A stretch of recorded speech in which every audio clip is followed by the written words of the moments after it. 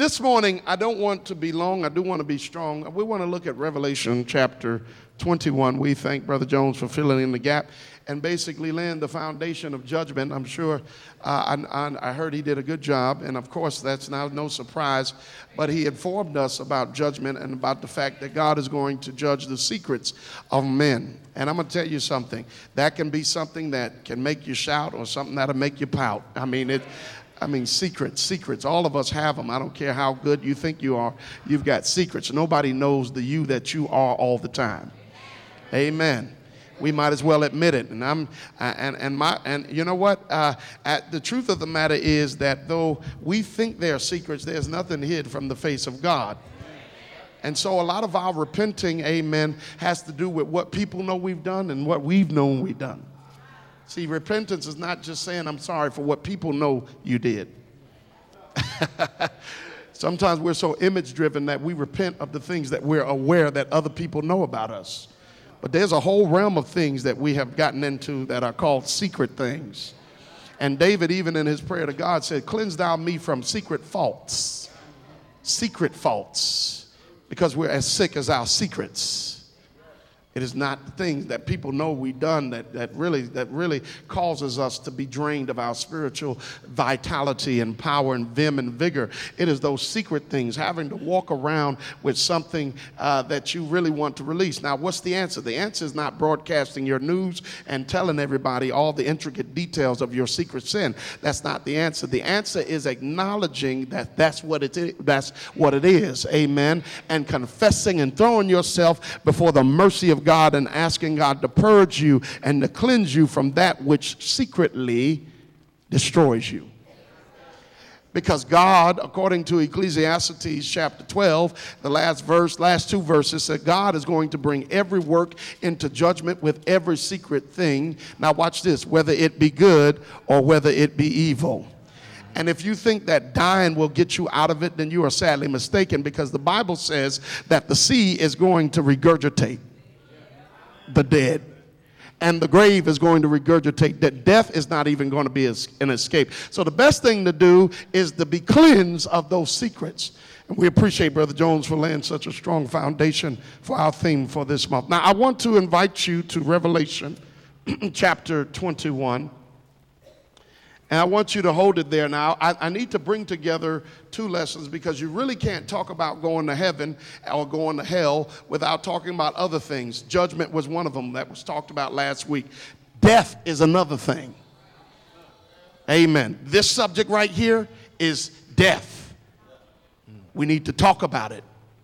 Why? Because ain't nobody up in here gonna make it to heaven, get out of this world alive. Did you hear what I said? You're not going to get out of here alive. You can bun bus, you can tie bow, you can do all of that kind of stuff. You can accumulate a bunch of exercise videotapes, but you're not going to get out of here alive. And we invest a lot in our health and everything in this body. But the truth of the matter is there's going to be a great change. But let's read our text. Let's read our text this morning, and then we're going to invite you to 1 Corinthians chapter 15 and see if we can reconcile these two texts of Scripture and ultimately end up giving an illustration that heaven is where we're on our way to, and heaven is worth dying for. Revelation chapter 21, the Bible says, beginning with verse number 1, and I saw a new heaven and a new earth, for the first heaven and the first earth were what? Passed away. And there was no more what? Sea. Very significant there. And I, John, saw the holy city, New Jerusalem, coming down from God out of heaven, prepared as a what? As a bride. That's important. Prepared as a bride. Prepared as a bride. Not just looking like a bride, but prepared as a bride, adorned for her husband.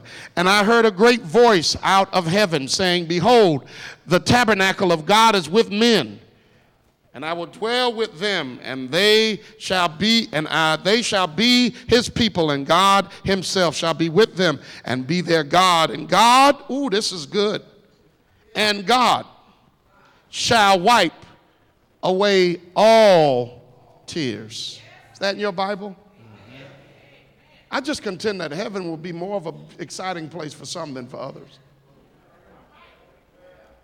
And God shall wipe away all tears from their eyes, and there shall be no more death, neither sorrow nor crying, neither shall there be any more pain, for the former things are passed away. And he that sat upon the throne said, Behold, I make all things new. And he said unto me, Write, for these words are true and faithful.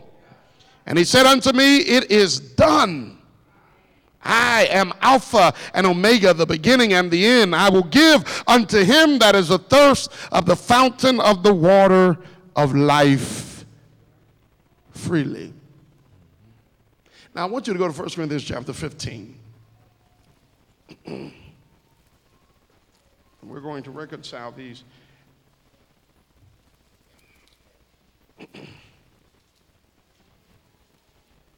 1 Corinthians chapter 15, beginning with verse number 35, the Bible says this. But some man will say, How are the dead raised up? And with what body do they come? Thou fool, that which thou sowest is not quickened except it die. And what? And that which thou sowest not that body that shall be, but bear grain, it may chance of wheat or of some other grain, but God giveth it a body as it hath pleased him, and to every seed his own body. Now look at verse number 50 of 1 Corinthians 15. Now this I say, brethren, that flesh and blood cannot inherit the kingdom of God, neither doth corruption inherit incorruption. Behold, I show you a mystery. We shall not all sleep, but we shall be changed. All of us shall be changed. A heaven worth dying for. Back to Revelation chapter 21, we need to understand that John the apostle, who was one of the youngest apostles, it is believed that John here, being the youngest apostle during the incarnate Christ, is now the oldest apostle after the ascension of Christ. He is one of the oldest apostles, and right now he has been exiled to an island called Patmos. Where is John? An island called Patmos. I want these things to stay with you. Revelation, he's writing Revelation under the guidance of the Holy Spirit and Jesus Christ himself, as he is exiled on an island called Patmos for preaching and teaching and holding up the name of Jesus. Now, one of the significant things about where he is that he's on an island. One of the unique things about an island is that an island is surrounded by what? Water. So John here, his experience while he's exiled is he steps out, and everywhere he sees, of course, in all directions, he sees water. Okay, of course, he was not the only one exiled here, but here he was on this island in the middle of water, just sea all around him. And so God is giving him revelations. He's getting more while in exile than he got among the people. And so we need to, there's a principle in that, and that is we shouldn't always try to run away from the lonely moments that God allows us to go through. Sometimes God puts us in an exile so that he can show us something that we wouldn't have noticed before. Sometimes God will allow something bad to happen to us because some of us, we are more inclined to hear God's voice in the middle of an exile than we are when we are crowded about with people. So here, John is in exile, and God used his exile to speak to him and to show him some visions. In Revelation chapter 21, the Bible says that one of the things that John saw, he says he saw a new heaven and a new earth, for the first heaven and the first earth were passed away. This is a vision of a future thing, but he noticed that there was no more sea. Why would John notice that there was no more sea? Here he was exiled on an island of Patmos. His experience was water all around him, but he noticed in this new heaven and new earth that there was no more sea. Seas represent the thing that divides lands and countries and cultures and people. Seas, whenever we talk about somebody going to another country, we say they're going over what? seas. But this new heaven and new earth was not divided into continents and states and cities. It was one place, and there was no sea to separate land and country and peoples. And the Bible says that he saw the holy city, New Jerusalem. Now, if you don't really know anything about old Jerusalem, you can't appreciate New Jerusalem. And so I want to encourage you, when you study the word, don't just look over New Jerusalem as if you know what that is. You need to know that old Jerusalem was destroyed in AD 70. It was destroyed by Rome. Now, you need to also understand that because it was destroyed, it was supposed that the Christians and the Jews were done away with. But the book of Revelation was written in such a way to where the enemies of the Christians could not understand what was written. So those who were Christians would naturally understand. Those who had come out of Judaism would understand. Even Jews would understand. So if someone from Rome found this letter and saw New Jerusalem, he might start looking for a new city, literal city being built. But John said, I saw a new Jerusalem, as in contrast to the old Jerusalem that had been destroyed. But the difference was that this new Jerusalem, whereas the first Jerusalem was burned up in smoke and ascended up, he saw this new Jerusalem coming down out of heaven, prepared as a bride adorned for her husband. This Jerusalem, now what John is seeing is he's seeing that there's an intimate relationship between the new Jerusalem and God and Christ. But it's just not an intimate relationship. She is prepared. If you remember the parable in Matthew 25 about the 10 virgins, 5 of them were wise and 5 of them were foolish. 5 that were foolish did not bring oil for their lamps, but the 5 that were wise had oil for their lamps, and they were prepared for the bridegroom. What is this talking about? Heaven is a prepared place for a prepared people. If you make it to heaven, it won't be because you haphazardly lived a life that was right. It won't be because you just coincidentally made good decisions. It will be because you prepared to go. There's no one that's going to end up in heaven who didn't intend to be there. Because the holy city is as a bride specifically prepared for her husband. He hears a voice, behold, the tabernacle of God is with men, which is Emmanuel, which means God with us. God is showing intimacy. I will be with them. They will be my people. I will be their God. And then he says that he notices that God wipes away all tears. And I want you to look at the text, because the Bible says, he says, God shall wipe away all tears, and there's a colon there. And then it says that there will be no more this, no more that, no more that, no more the other. What's going on? How is God going to stop the hemorrhage of tears from coming out of our eye ducts down our face? He's going to do it by taking away everything that causes tears. He says God will wipe away all tears. Then you see that little colon there, and then the Bible says, for there shall be no more death. Tears. How many of you have cried and shed tears over death? Some of you just this year had a rough year, lost some loved ones, shed some tears, but there ain't no such thing as losing a loved one in that celestial city.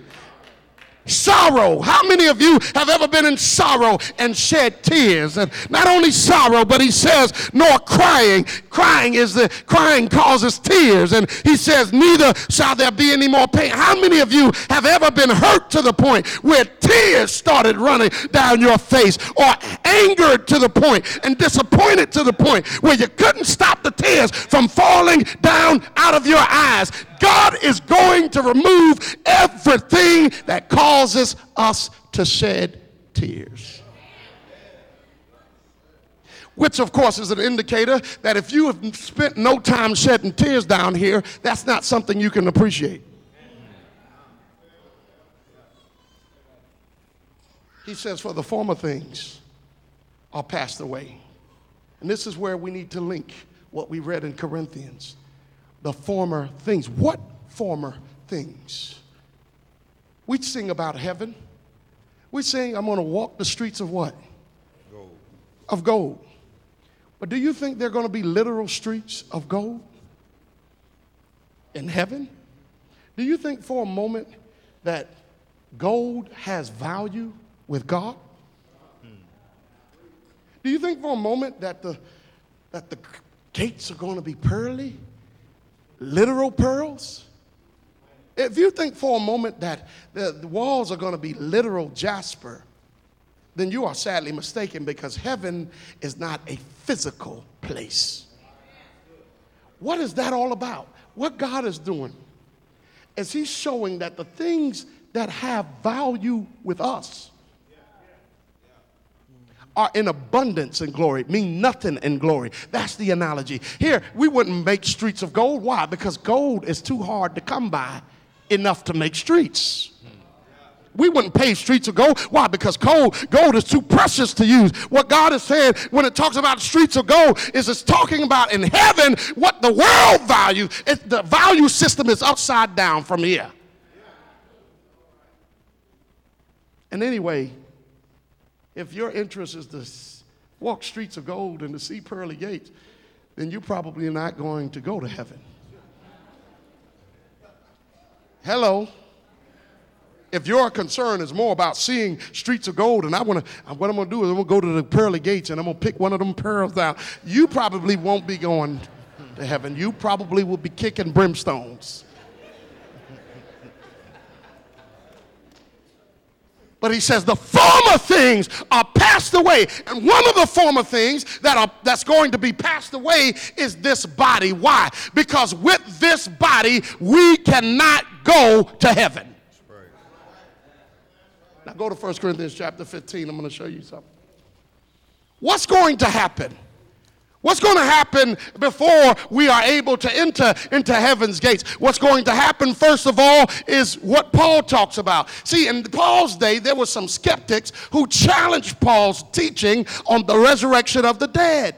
And what they said is, well, okay, then what body are they going to be raised in if the dead are really going to get up?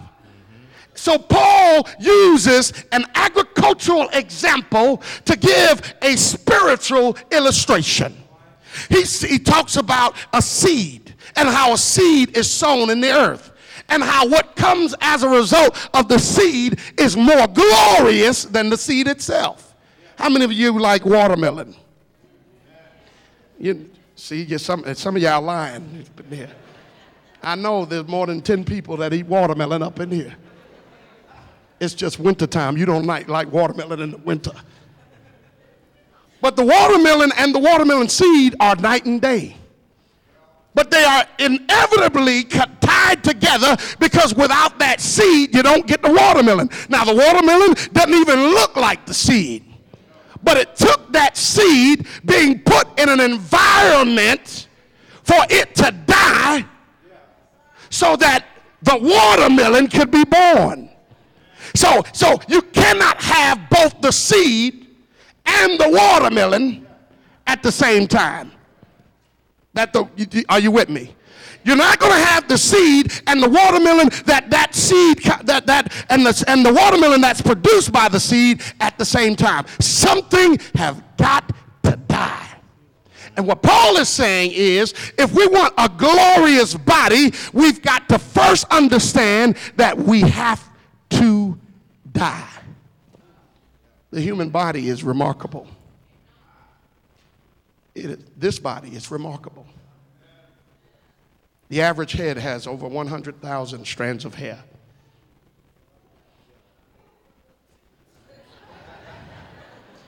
The average.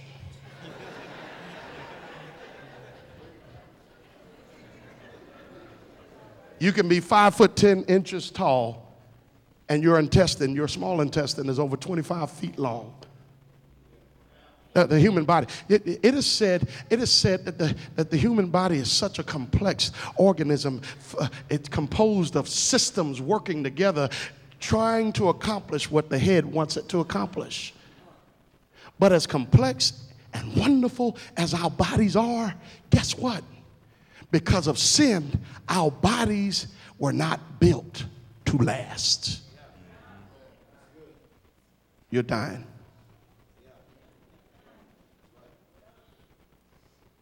you're dying. Brother Hamilton, what you talking about? I just went to the doctor and everything. The doctor said everything was okay, and I'm taking my medicine. No. You're not here. You're not getting what I'm saying. You are dying. Not because of any sickness or but you are dying. You were born to die. When you were just a little zygote, the result of your mother and your father, you were beginning the process of dying. When you moved from a zygote to an embryo, you were beginning the process of dying. When you moved from an embryo to a fetus, you were beginning the process of dying. As a matter of fact, we are so dying that it is said that before we leave any place where we find ourselves, we will shed at least 200 strands of hair. Our bodies are ever changing. You don't have the same body you had yesterday. You think you do, but you done combed your hair since then and took off 10 hairs there. You done lost some skin. We are dying because the way sin came into the world and the way God set it up is for this not to be the final thing. So what God says is, I've given you a body for your environment. But then Paul says, we're going to be changed. Why? Because our environment is going to change. And because our environment is going to change, our bodies have to change. If you don't believe God can do it, just look at the fish. We can't imagine going underwater and living and breathing, but the fish can't imagine being on land and breathing.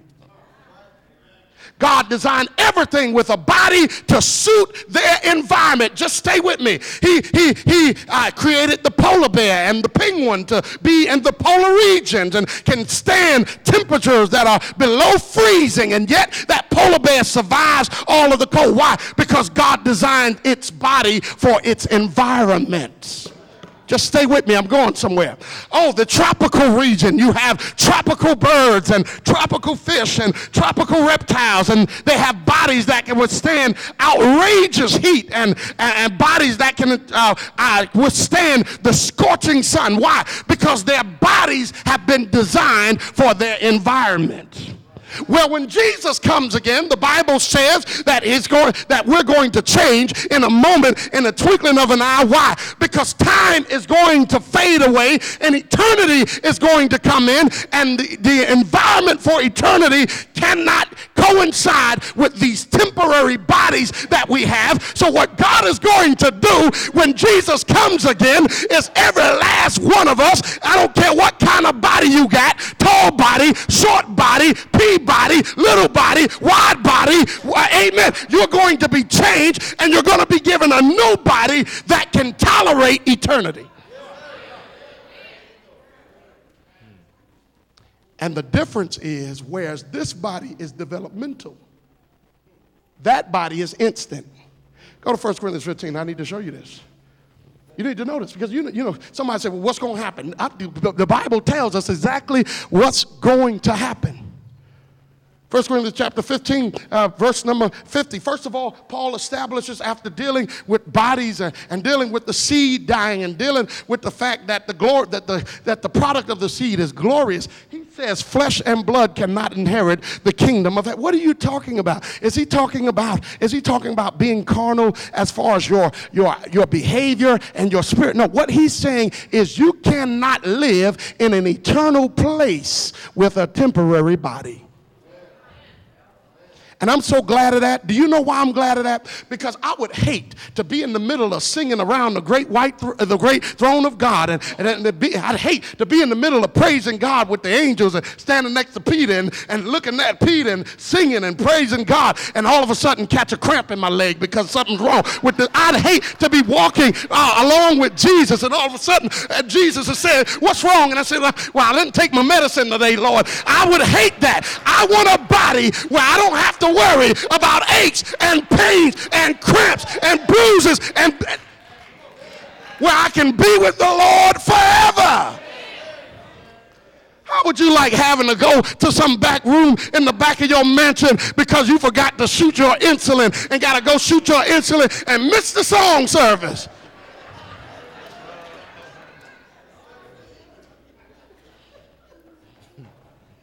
I wouldn't want heaven with this body. I wouldn't want heaven with this body because I'd still be subject to the sensuality of this body. I'd still be subject to the things my eyes could see that get me in trouble and the things my ears could hear that get me in trouble. I need a body that's going to guarantee that I'm not going to make a mess of myself, and God is going to separate me from this body, give me a new body. As a matter of fact, the new body is going to be so good that it'll be just like Jesus's. But this doesn't move you if you're not ready for glory. He says, look at how instant. The Bible says, verse number 51, 1 Corinthians 15, he says, behold, I show you a mystery. We shall not all sleep, but we shall all be changed. Let me deal with it. We shall not all sleep. When Jesus comes again, everybody's not going to be dead. Everybody's not going to be physically dead, but everybody will be changed. You're not getting out of here alive in this body. The Bible says in a moment. Now look, this body came about in 9 months. The body you have right now came in 9 months. But the other body we're going to get is going to come in a moment. In the twinkling of an eye. Why? Because the first body we have came as a result of our daddy and mama. God is going to just give us this new body. And it's going to happen in a moment, in the twinkling of an eye. At this last trump, the trumpet will sound. The dead shall be raised how? Incorruptible. Now understand what it says when it says the dead shall be raised. This means that there's going to be a resurrection of the old person so that the new person can come about. And you know what? That's amazing. And I can't fathom that. I can't fathom that.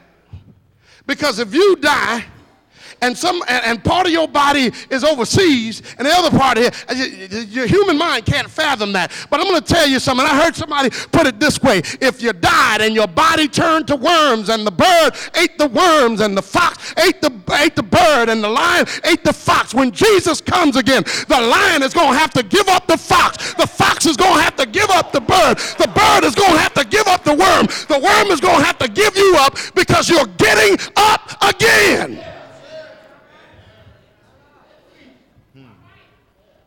To be changed. Why? Because we have to have an everlasting body for everlasting life. Now, let me share this with you because I like giving balance. God will make a body suitable for the environment where you be staying. Either way. Let me talk to this side because I don't know. Did you hear what I said? He's going to give you a body for the environment where you'll be staying either way. Do you know why hell is forever? Because you'll have a body that can handle hell forever. See, the question is not whether or not we're going to have it. Everybody's going to live forever. Question is where. Now, the interesting thing about fire, let me just say this. The interesting thing about fire, if you look all through Scripture, fire consumes. Am I right about it? If someone burned this building down, don't get any ideas. But the fires would consume the building. The consumption of fire is that it destroys one part and moves on to the next part. If you were on fire right now, and it started in your arm would be burned up. It would move up your shoulder, and your shoulder would be burned. It consumes. Fire, natural fire consumes. It consumes. It eats away at whatever it has a hold to. But the language of hellfire is not that it consumes, but that it torments. Why is it that, see, it's not going to be like the fire we know. When that rich man had lost and woke up and lifted his eyes in hell, he said, Abraham, tell Lazarus to dip his finger in water and cool my tongue. He didn't say because I'm consumed in the flame. He says I am tormented in the flame because you will have a body that can be tormented by the fire but not consumed. And hell wouldn't be so bad if we were going in this body. If I was going in this body, hell wouldn't be so bad, because as soon as I'm burned up, I'm burned up. But God is going to make sure that you have a body that can handle eternal punishment. It literally means that you will die forever. I thought dying was a process. No, this is called the second death. You will literally die forever. You will have eternal death. And he'll give you the body suitable for it. But of course, that doesn't apply to us in here, because we're going to be in this number. We're going to be in this number that has a change in a moment, in a twinkling of an eye, at the sound of the last trump. And somebody say, Brother Hamilton, well, what does that body look like? Go to First John chapter 3, verse 2. What does that body look like?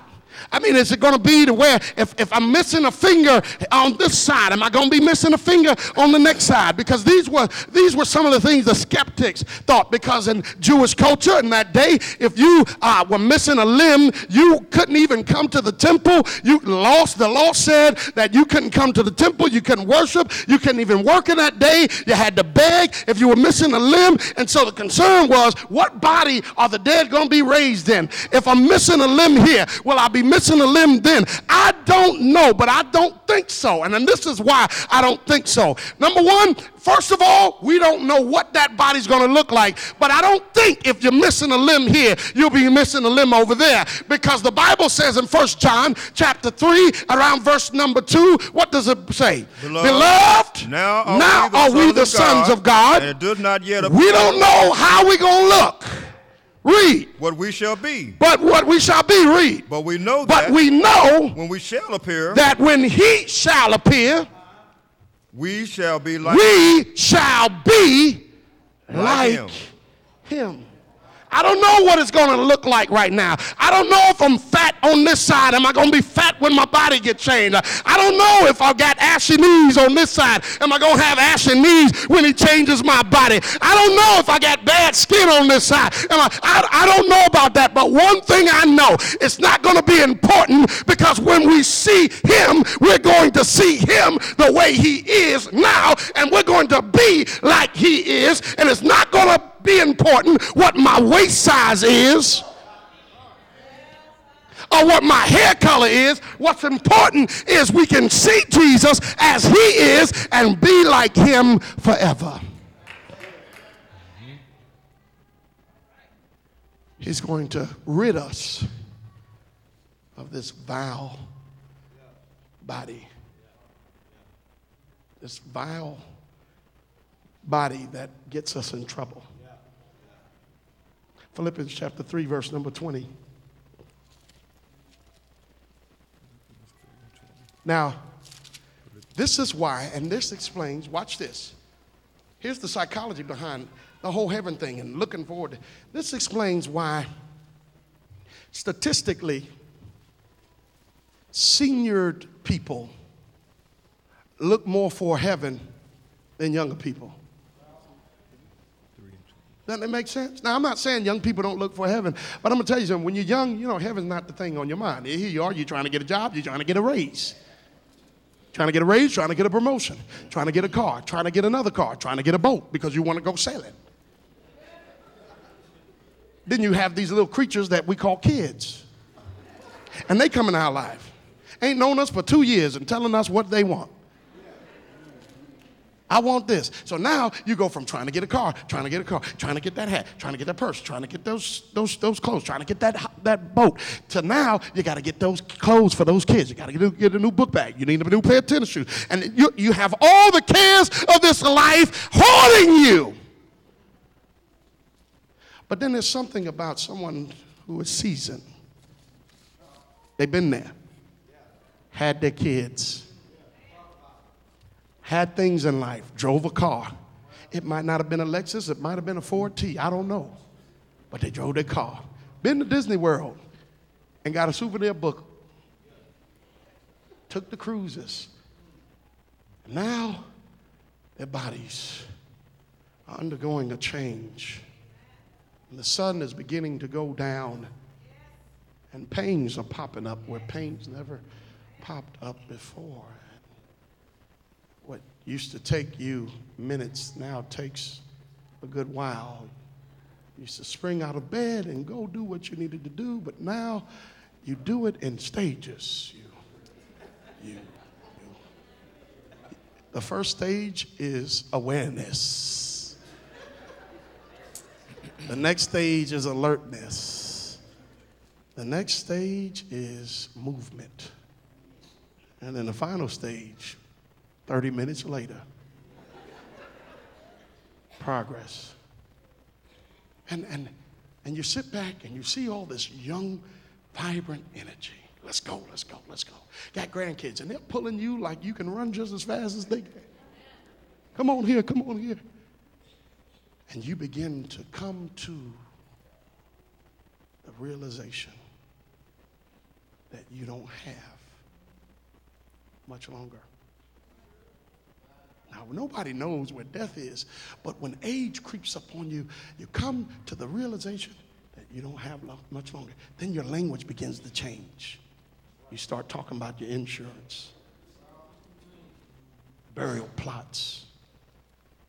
Brother Bill Sr., I used to get him, I used to say, I don't want to hear about that. He said, yeah, you young men got to take it on. Well, you can make sure you get, and then you try to advise younger people, and they can't relate because they're not in that stage in life. I don't want to have a conversation about buying my burial plot right now. Why? Because in our minds somewhere, we feel like we got years to live. So we're not thinking about heaven. We sing Mansion, Robe, and Crown, and what moves us is the rhythm of the song and not the words. Oh, I'm talking to somebody up in here, whether you admit it or not.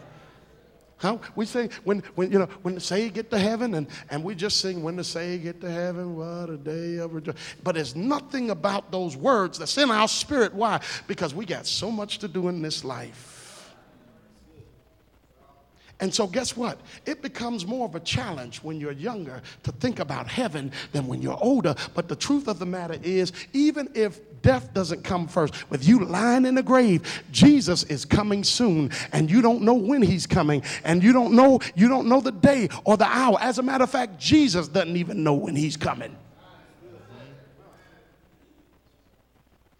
But he's coming again. And when he comes, he's going to rid us of this body. So as I speak this lesson, there's a generation in here that this means nothing to. You're fading out. You're thinking about what you're going to do later. You're thinking about what you need to do and what you're going to cook. You're not into this. You're not here. You're not here. And the reason why you're not here is because somewhere in your mind, you think you got time. And so because you think you have time, heaven is not that appealing. Getting a new body is not that appealing. You know why? Because I ain't got no problems with this body. Oh, come on in this house. I ain't got no problem with this body. I can jump, I can run, I can do that. We're going to go play basketball. We're going to, I ain't got no problem with this body. So there's nothing about this body that makes me want another body. But there is something about this life that'll bring us to wanting a better life. No matter what your age is, there are some troubles that are going to make you cry sometimes.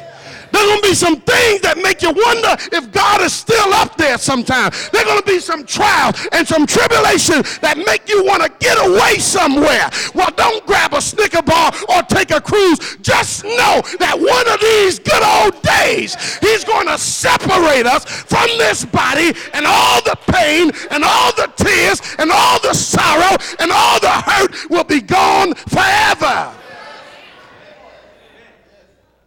Not just hurt that people do to you, but sometimes I long for heaven so that I won't hurt nobody.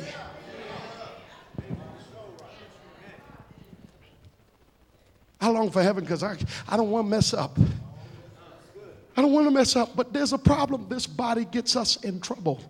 And I'm going to show you this. Go to Philippians chapter 3. I'm going to show you that Jesus will separate us from this vile body. What does the Bible say? Philippians chapter 3, begin with verse number 20. Read. For our conversation is in heaven, from whence also we look for the Savior. We look for the Savior. And the Lord Jesus Christ. The Lord Jesus Christ. He shall change our vile body. He's going to change our vile body. That it may be fashioned. That it may be fashioned. Like unto his glorious body. To his glorious body. According to the works whereby. Do you see this? Jesus is saying you got to, I put on flesh and became like you. And when I come again, I'm going to make you like me. That's the promise of the Savior. I go to prepare a place for you. See, it's not just a state, but it's a place. And if I go, he says, I'll come again to receive you unto myself so that where I am, you may be. But guess what? Jesus is not where he is the way he was. And because he's not where he is the way he was, we have to become like he is to be where he is. Do you understand? In other words, Jesus didn't get out the grave with the same body he had before he went in the grave. He didn't ascend up into heaven with the same body he had down here on earth. He had a new body because he was in a new place. And guess what? If we're going to get to that new place, he's going to give us a new body. Now, let me show you the dilemma of being in this body. For the generation that really this holds nothing much to, because again, I'm fine. I'm fine. And so we better be careful that we don't make such a heaven for ourselves down here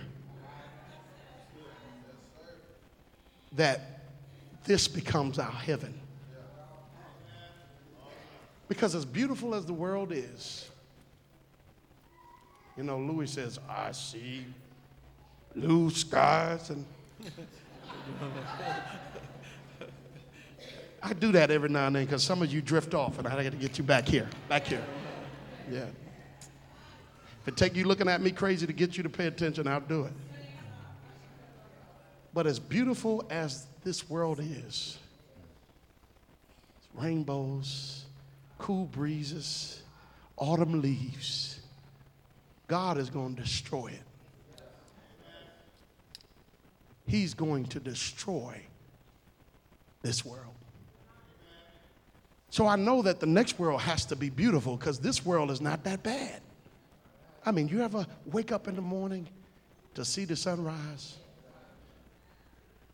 Any of you ever see the sunrise? Have you ever seen the sunset? Have you ever been driving on the highway and look up and see a full moon? A beautiful sight. Have you ever been driving and looked up into the sky and saw a shooting star? That's beautiful. But as beautiful as all of that is, God is going to destroy it, and there's going to be a new heaven and a new earth. Go to Romans chapter 7, and I'm going to close with this.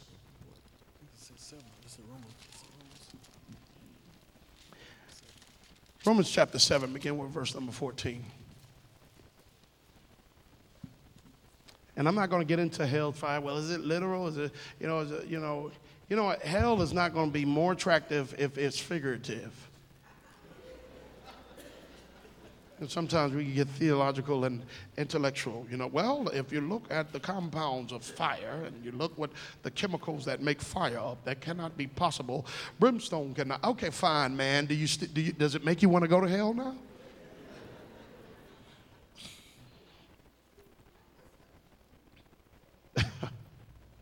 Romans chapter 7, beginning with verse number 14. For we know that the law is spiritual, but I am carnal. I'm sold under sin. Look at the problem, the war that goes on between our bodies and our spirits. How many of you have ever said to yourself, I'm going to do the right thing, and just did the wrong thing?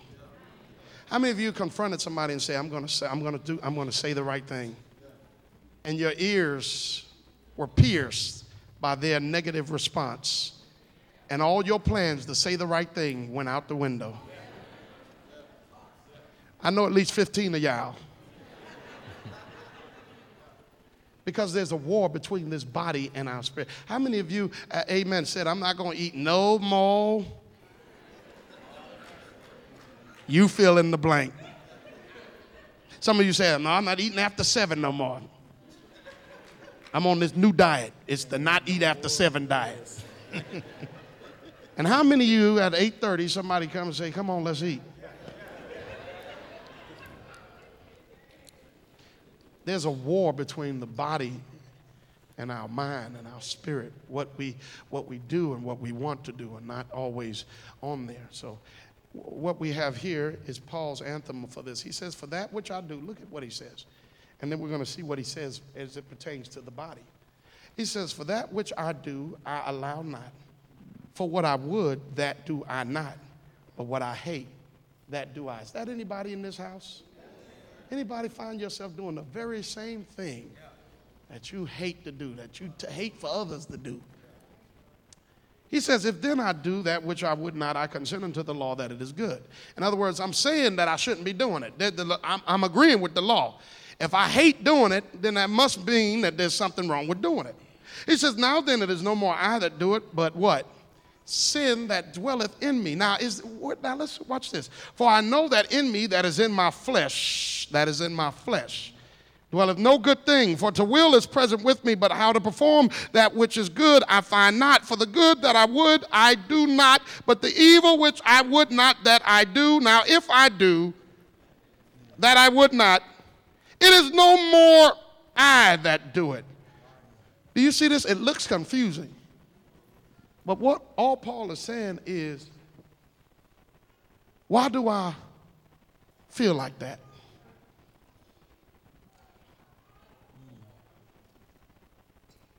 Yeah, some of you are afraid to fill in those blanks because you know exactly where I'm going. Why do I do the things I do? Okay? There's a song by Parliament. Let me help you, free some of you, because you were already there. Why do I feel like that? Why do I chase the cat? Nothing but the dog in me. Okay? Some of you going to front like you never heard that before. Front on, my brother, front on. But that's what Paul is saying. That's not original. There's something in me that's making me do what I do. It's this body. And then he says there's a law. Watch another law. Verse number 23. He says, but I see another law in my members. When he says members, he's talking about his body.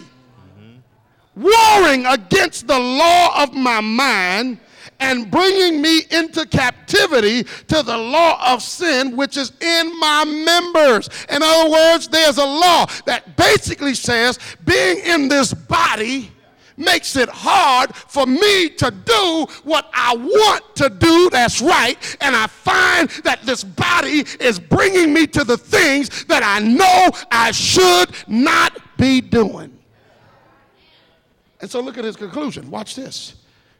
He says, verse 24, O wretched man that I am, who shall deliver me from the body of this death?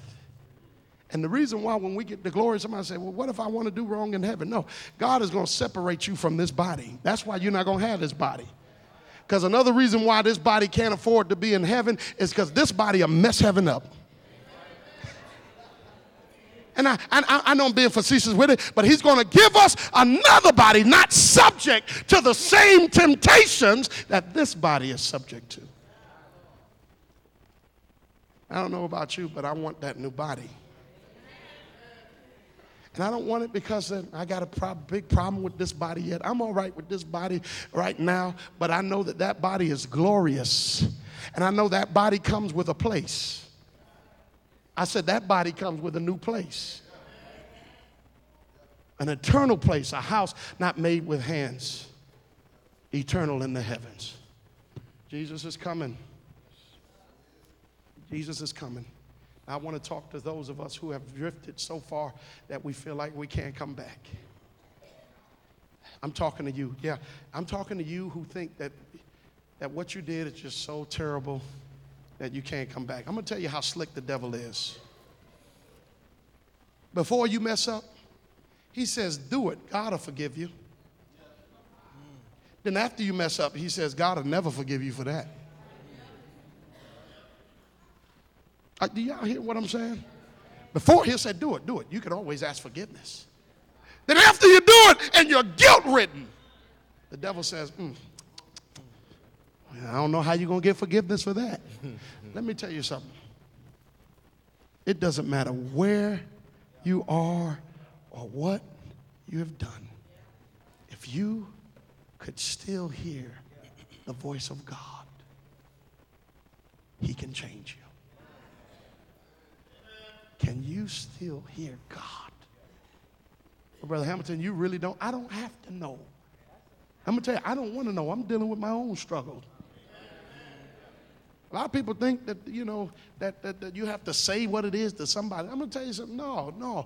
As a matter of fact, you might need to be careful what you say around some people. Now, I don't have a problem being transparent, but some people I would not be transparent around. Hello. And not because they're blabbermouths or can't hold water in a bucket. Not necessarily, but because they can't handle knowing your weakness.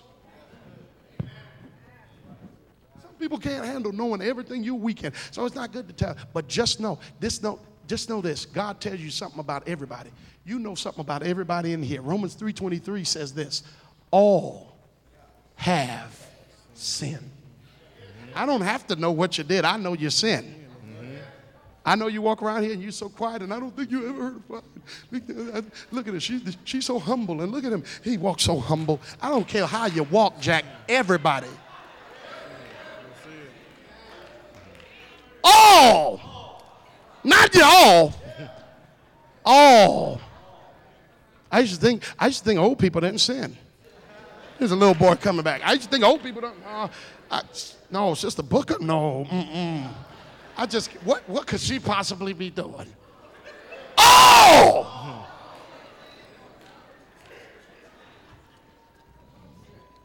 Some of y'all thought that too. Don't even trip. But that's all you need. That's all you need to do to qualify for grace. Is be part of the all. Don't categorize it. Yeah, I'm doing something. No. Do you want to be delivered? No, look, listen. Do you want to be delivered? Do you want to be fixed? Do you want to be changed? You're having a hard time changing, but not that my question is not do you want to change? Listen, do you want to be changed? None of the changes that happen in our life happen from our own strength. When we change physically, that's not from us. God is still working his power in the physical realm. Our anatomy. You think you went from a zygote to an embryo to a fetus because of you? God brought that change. And guess what? When you obeyed the gospel, you didn't even bring that change. The Bible says it was through the working of his power, the operation of God. He brought that change. And guess what? When Jesus comes again, you think you're going to change your body? No, he's going to bring that change. Do you see the consistency? So the question is not, do you want to change? The first question is, do you want to be changed? Do you want God to fix you? Do you want him to fix you? Are you hearing me today? Young man, young lady, you want him to fix you? Sister, brother, do you want him to fix you? Or do you want to stay the way you are? Well, if you let him fix you now, then when he comes again, he'll change you and give you a new place with that new body. But if you are not a part of his family, you're going to get a new body, but it won't be for the place where he is. He says, where I am, if you do not believe that I am he, where I am, you cannot come. Now you might say, Brother Hamilton, I've been coming to Mountain View for 6 months and I'm feeling all right. See, it's not about coming. See, you need to be baptized. Let's just get down to it. For the remission of your sins. Church attendance, that's not how, it doesn't come through church attendance. I go to somebody's church. Contrary to popular belief, you need to get baptized in obedience to the gospel. You need to believe that Jesus died for your sins so much. You need to believe that he was buried and that he got up again so much that you are willing to allow him to change you. That's repentance. You're turning your mind from self to him. And you're saying, Lord, I can't fix myself. So what I'm going to do is I'm going to turn to you, and I want you to change me. That's repentance. And everybody has to do it. Acts 17:30. And you got to believe that Jesus died and was buried and rose again and still lives for your sins. Because of your sins, he did all of that. You need to believe that so much that you're willing to say it. To say it. To say you believe it, not willing to confess it, is the equivalent of saying, okay, yeah, we're going to go out with you, my boyfriend, but we're not going to, I'm not going to say it.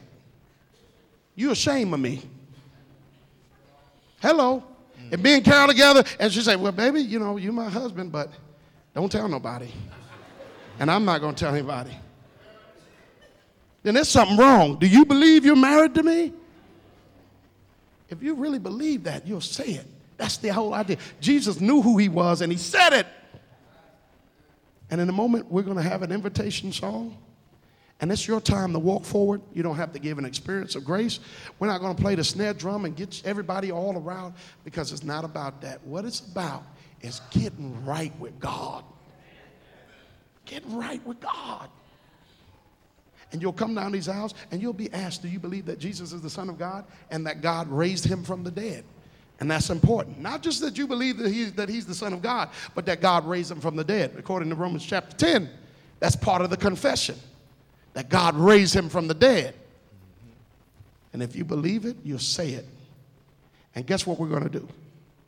We're going to baptize you for the remission of your sin.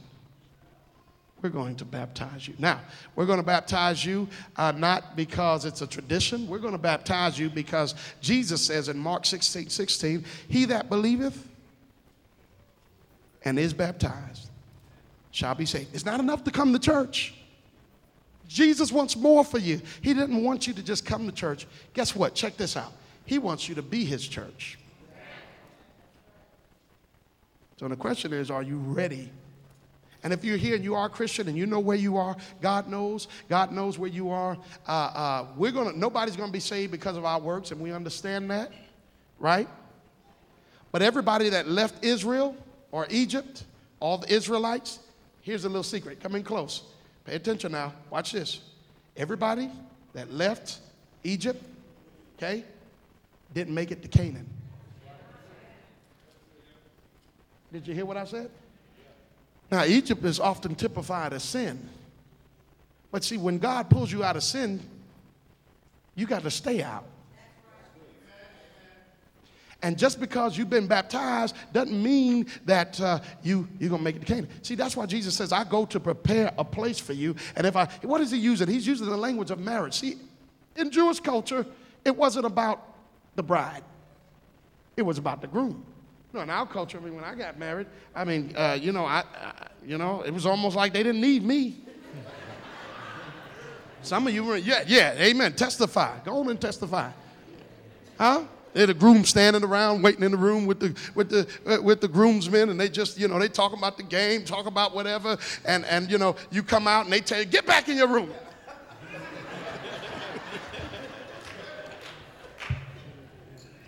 And it's all about the bride. And they ran over to her and okay, you make sure. Oh my God. And here you are, you got dried up whatever on your face, and nobody say nothing. Because it's all about the bride. It's all about, we have to make sure, pin the flower right and do this right and all. And she comes out all beautiful, and you standing there, got one pants leg in your sock.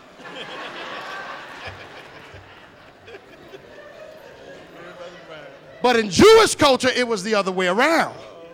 In Jewish culture, it was about the groom. The groom was the chief attraction, was the chief was the chief focus in Jewish culture. And that's why the parable of the virgins and the bridegroom coming, that's why it's told like that. And so Jesus is using the language of marriage. He says, because what would happen would be that the groom would choose the bride and betroth her. And he would go. Now, I want you to see the imagery. Can you imagine, you single people, you single women here, can you imagine that your knight in shining armor comes and says, you know what, will you marry me? Gives you a ring, an engagement ring, and then says, now I've got to go. I got to go to Garland. You stay way up here in Oak Cliff. I'm going to Garland, and I'm having us a house built. And then I'm going to come back, and I'm going to pick you up, and we're going to have a wedding ceremony, and you're going to live with me. Ooh, some of you getting excited. It's all in your face. Didn't hear nothing, no other part of the sermon. Just.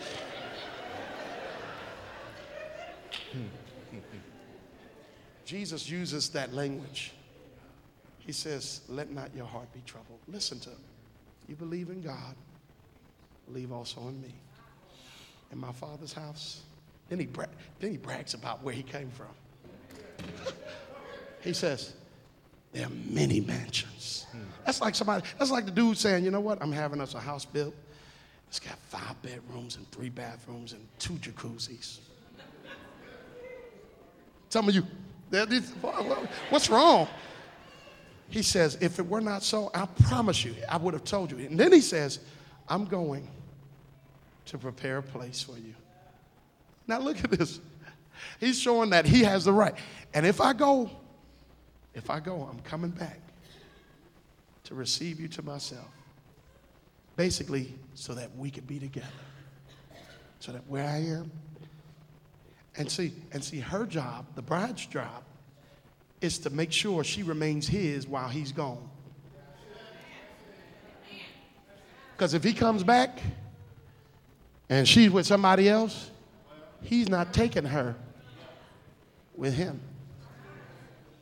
I've come to tell you today, Jesus is still making that declaration. When you obey the gospel, he gives you the engagement ring of his Spirit, which is the seal of our redemption. And he says, I'm coming back for you. Keep your ring on. I'm coming back for you. Stay separate. And sometimes we lose the ring, or sometimes we outgrow the ring. But stay his. Because when he comes back, he doesn't want to see you with Kevin. Ain't nothing wrong with that. You need to go on forward. He says, when I come back, I want you to be just as mine as you were when we met. I'm going to tell you, it doesn't matter what you did. If you want to be fixed today, God will fix you.